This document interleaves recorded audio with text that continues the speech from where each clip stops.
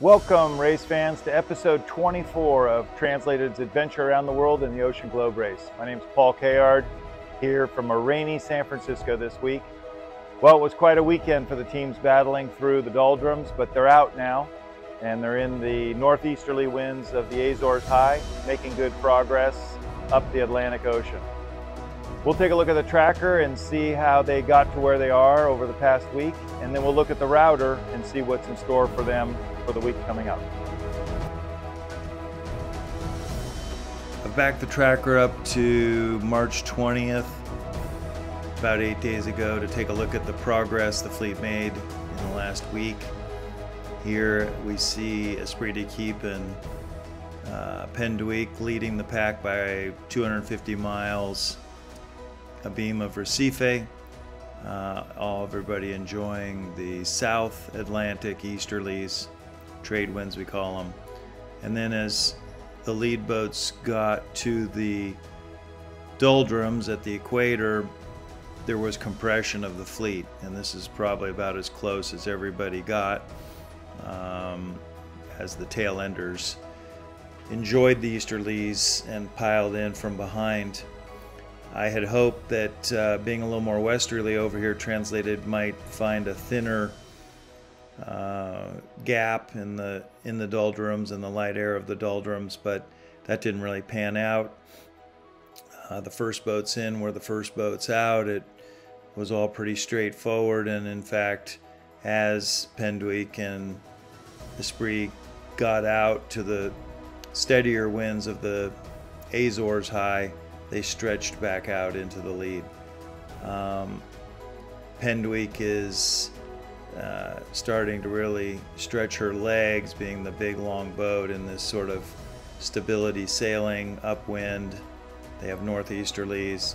Esprit keeps going a little slower than Translated and Spirit of Helsinki. It's a smaller boat, and all the boats are just slogging along upwind in these northeasterlies. So that's what's happened in the last week, and for the next few days things are going to be, I think, fairly straightforward, although we'll take a look at that in the router next. So I have our starting position here, Translated's position today, midnight on the 28th, finishing here in Cowes, England. We're done with the equator and the doldrums, so right now we're feeling the northeasterlies of the Azores High. The Azores are right here. There's a high pressure bubble here, which I think is going to get a little bigger, but for the next few days it's pretty straightforward sailing. It's a little rough. It's still warm. They're bouncing up and down because there's a pretty big seaway here. This is 15-18 knots of wind, but they're going into the wind basically as they head north. And this is the 29th, Saturday the 30th, and what we have up here in the North Atlantic are the lows that tend to come across in the fronts. This is some counterclockwise rotation around this low pressure, and they'll be looking to hook into one of those a little later. Here's this high pressure bubble that has kind of grown. This is on Monday, the 1st of April. Maybe it's an April Fool's joke, but they're going to have to deal with this, which will slow them down a little bit after 4 or 5 days of pretty straightforward sailing, again in the Azores High trade winds. This is the second, so it looks like it's and this is even the third, so this might be a 2 or 3 day ordeal getting through that high pressure bubble before they hook into this next low, and the low is actually going to be a little ahead of them, so they're probably going to get rolled over by that. These 6 lines, again, remember, are 6 different forecast models. We have the European model, the UK model, the American model, and a couple of permutations of it, so that's why there's some slight differences here. Pretty much all of them run through the Azores Islands. This one thinks that the boats can get through on a little straighter course.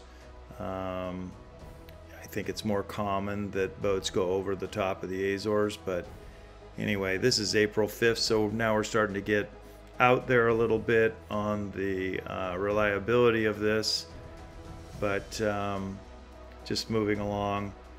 Here on the 7th, you can see again the regularity of these low pressure systems that roll across the North Atlantic.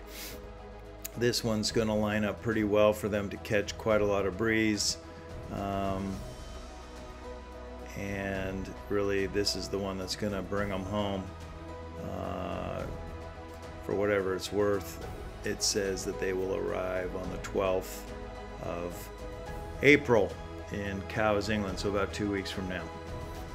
So that's a wrap on episode 24. Our team is in 4th place in line honors, but only 17 hours off the lead in terms of IRC. Esprit d'Equipe is leading IRC, but with 3,000 miles to go and 2 weeks of sailing, this is a winnable leg for Translated. It's been quite a journey around the world, so I'm sure the team is looking forward to the finish line in Cowes, but they still want to win this leg. If they can manage that, winning 3 out of 4 legs will be quite an achievement in this Ocean Globe race. So, as always, let's keep our thoughts with the team and let's believe in humans.